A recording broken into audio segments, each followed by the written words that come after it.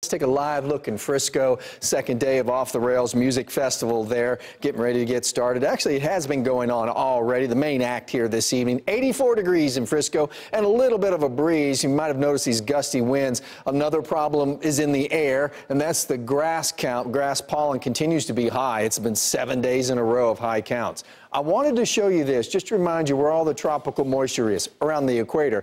And every now and then we get a couple of days of a south wind to start tapping into that moisture and bring it up into Texas. Now you need this moisture in place to have thunderstorms.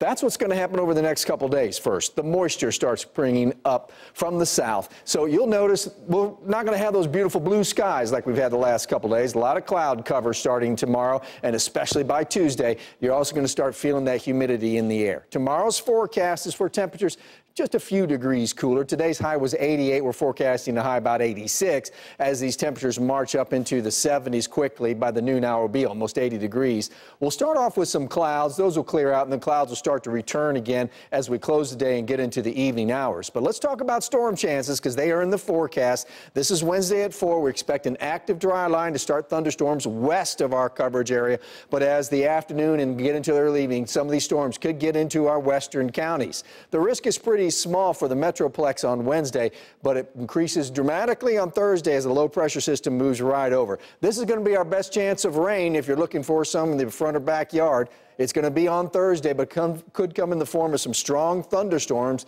Still too far away to know the exact risk, but probably hail and damaging winds. Then on Friday, the wraparound, we're going to get maybe a little bit of that last rain from it on Friday morning, but we'll have clouds. It'll be windy, and Friday temperatures will finally cool down. It's going to be warm until and then. Going to be pretty much in the 80s until Friday. But there is that 10% chance, 20% chance of rain on Tuesday. This is just because the moisture is building up in the atmosphere and we could have some sprinkles of rain. Most of it will be across our southeast.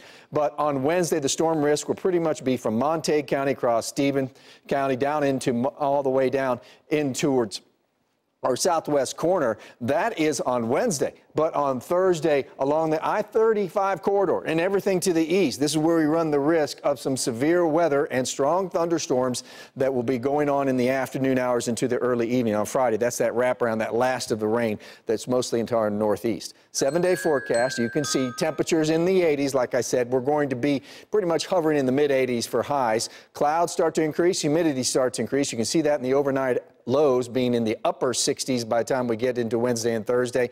A breezy day on Friday after the storms, by the way, and it sets up for a great weekend next weekend. Can you believe that, Dan? 2 weekends in a row in May and dry.